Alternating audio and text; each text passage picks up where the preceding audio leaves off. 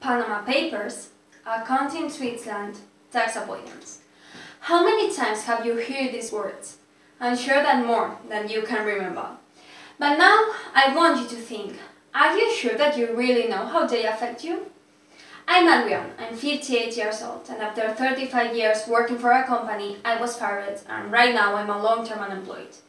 There's no money to pay my subsidy, so I have to feed my family from a food bank. As you can imagine, I am not Adriana, but this is a real story. We all have heard these stories like this one. Maybe, unfortunately, you know someone in such a situation. And you, or I, or someone we love can be in that situation. This is how tax avoidance affects you. Public expenditure should be financed to a greater extent by the richer ones through the tax system. That's not new, and I'm sure that you, like me, pay religiously all your taxes, because if we don't do it well, we can have a big problem, right?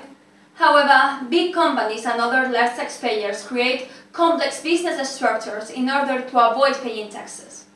For example, Apple submits to our tax agency 100 times less than it earns. The consequence of this behavior is that the state does not have enough money to pay for healthcare, education, or the unemployment allowance. And no, you're right, that's not fair.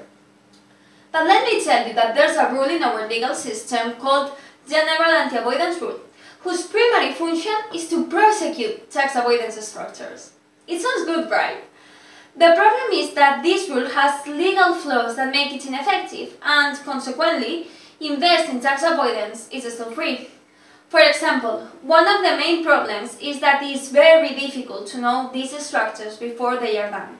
And once they take place, they cannot be penalized by the rule because they are shielded based on legal loopholes.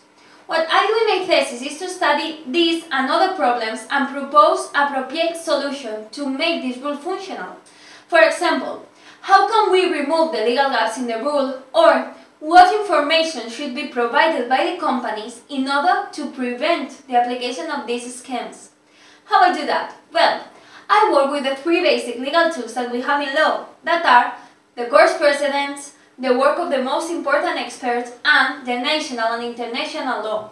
In concrete, the new measures proposed by the OECD and the EU.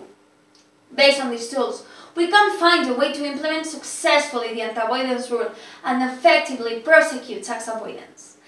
Tax avoidance is not only a buzzword in the news, it's a crime that can affect you more directly than you can imagine. But there's a solution.